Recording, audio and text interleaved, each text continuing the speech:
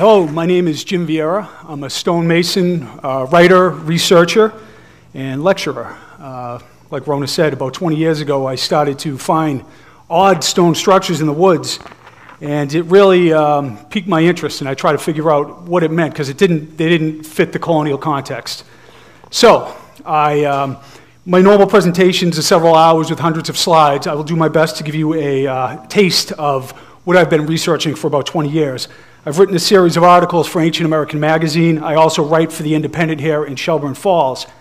The gist of what I'm going to talk about is my understanding that what we're told about ancient America seems to be clearly wrong, that there was a racist paradigm created to push Native Americans off the land in the 1800s, led by institutions like the Smithsonian, political and religious motivations.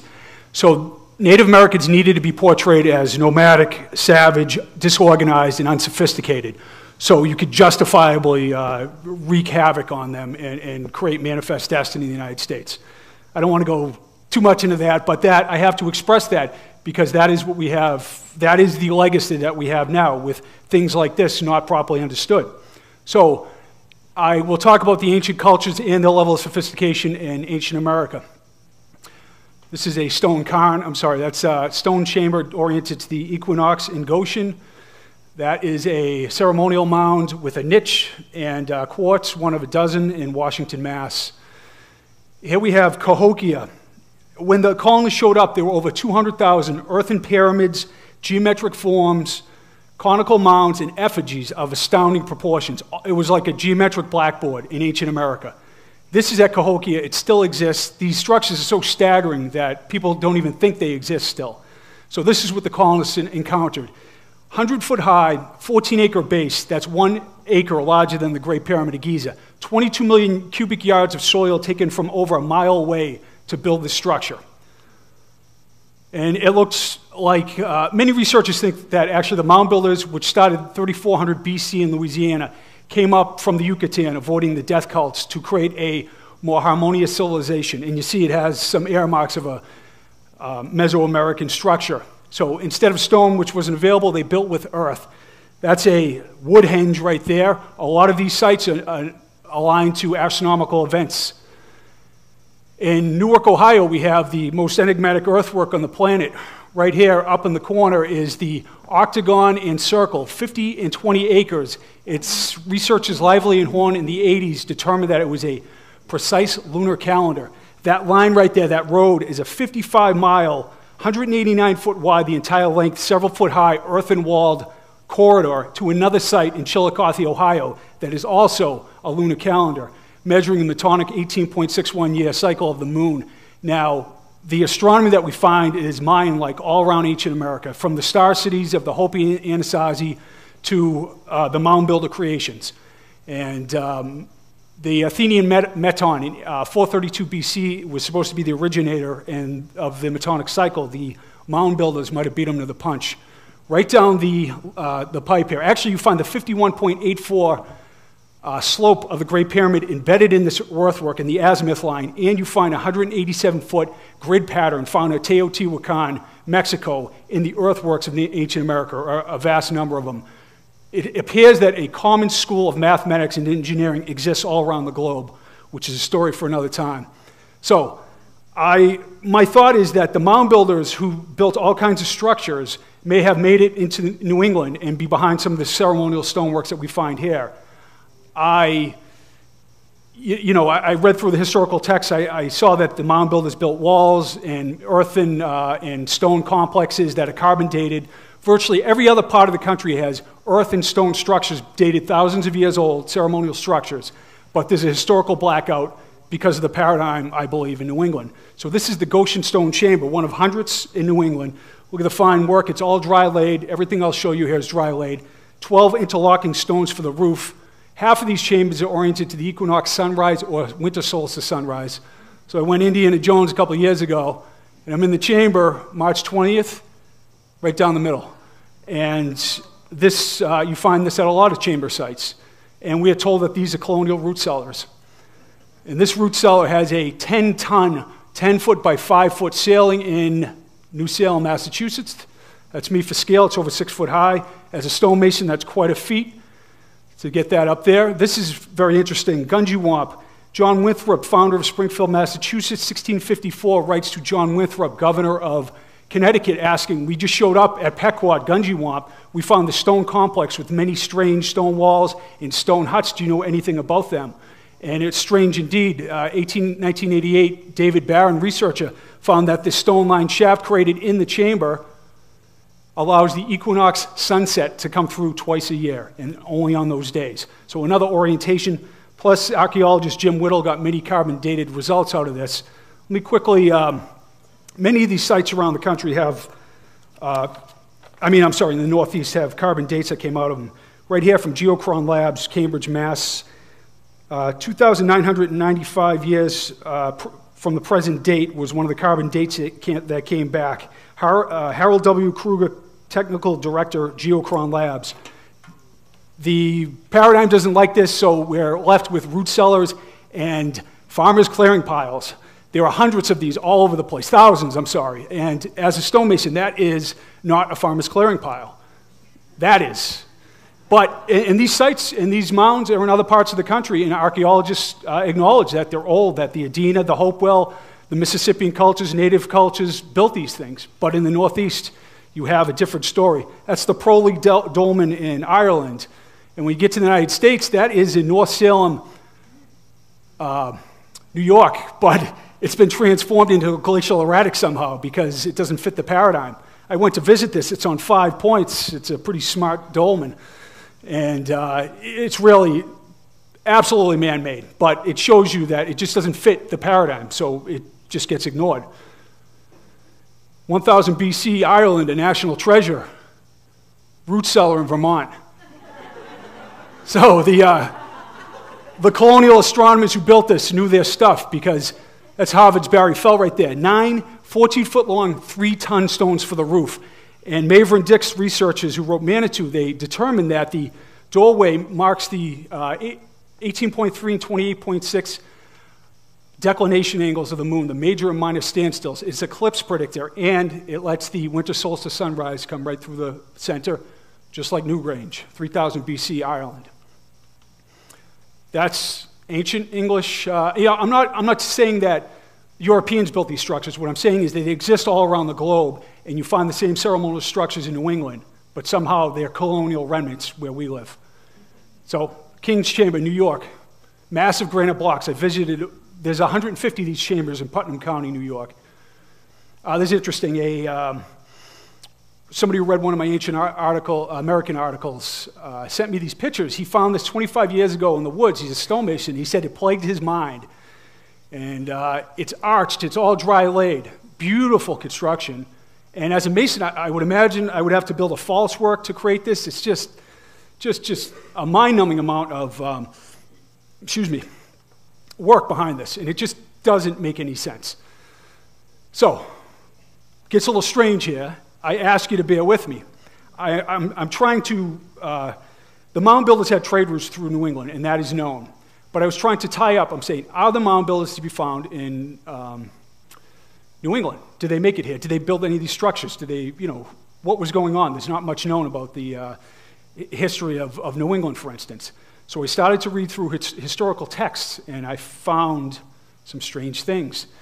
History of Deerfield. This is eminent historian George Sheldon. One of these skeletons, this is on page 78,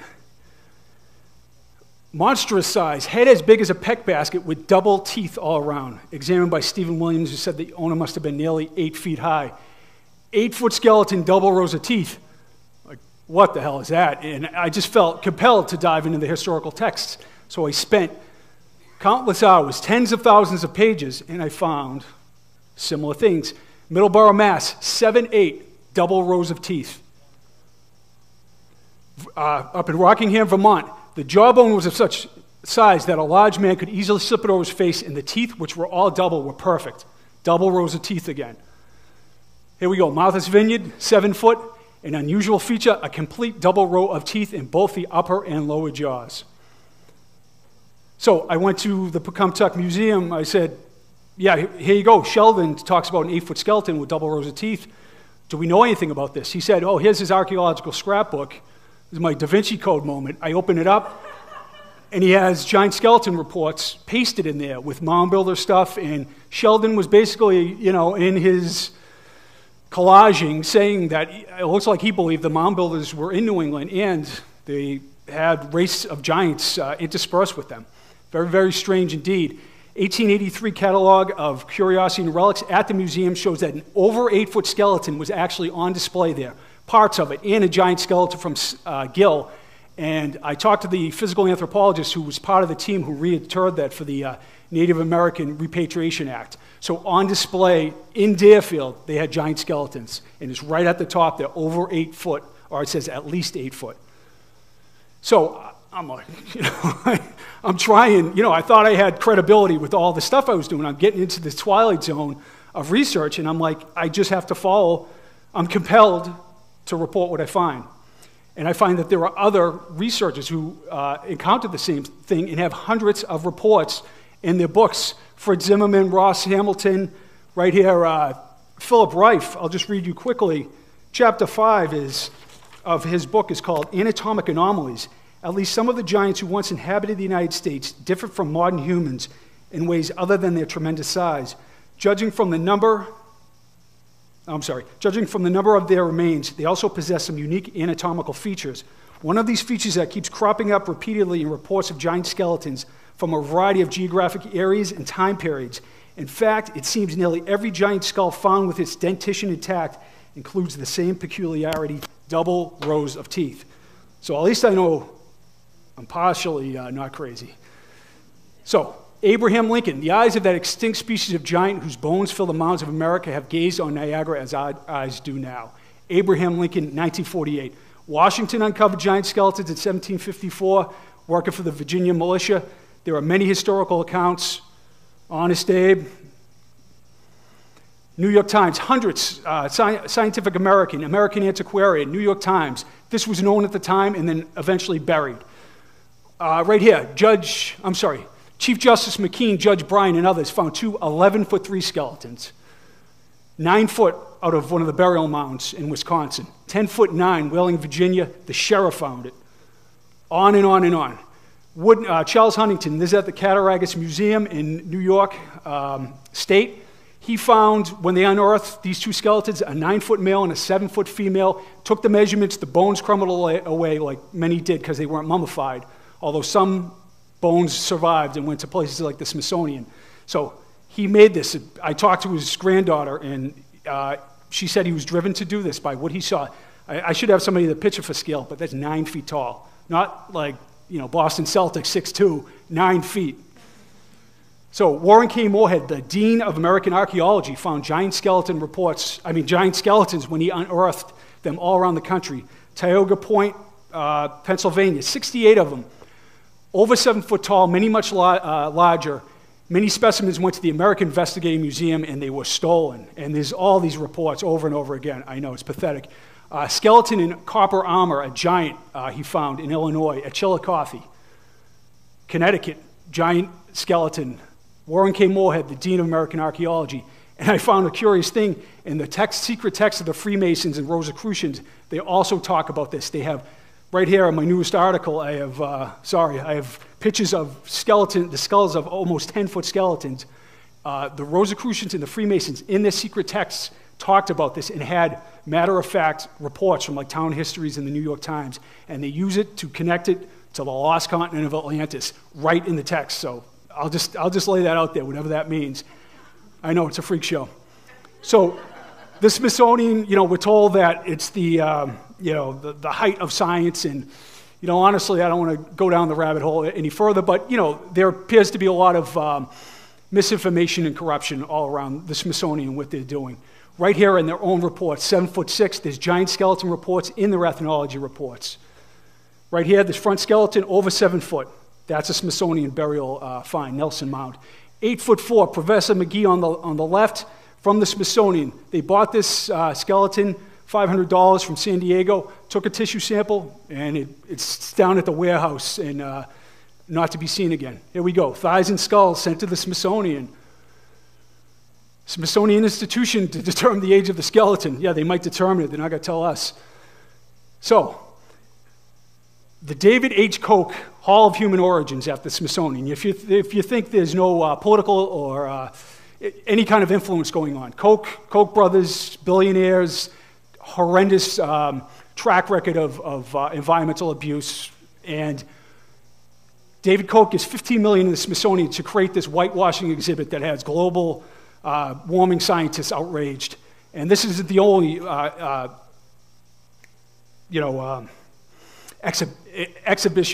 exhibit that portrays global warming in such a ridiculous light. So Koch funds this. It's a permanent installation. Jane Mayer from the New Yorker writes an article that eviscerates the Kochs and the Smithsonian. And this is an exhibit. This is true. An interactive game in the exhibit suggests that humans will continue to adapt to climate change in the future. People may build underground cities, developing short, compact bodies or curved spines so that moving around in tight spaces will be no problem. That's a glorious future that the Koch brothers and the Smithsonian have for us. So, the moral of the story is, I'm going to wrap it up now, there were cultures in ancient America that lived together, tens of thousands of people in cities. They lived with connection and love and care and respect for all life forms. And right now, we've mastered fear and separation in our society. And we have organizations and institutions keeping the truth from us and just, telling us to go back to sleep. And, personally, I'm pissed, you know what I mean? I'm sick of it. And I've got to talk to thousands of people, and they agree with my sentiment. Enough is enough. Corporations are not people, okay? Corporations do evil stuff all around the globe. We're people. We care. We care about the elderly. We care about children. We care about all life forms. And that's the end of my rant, but I appreciate you listening to it.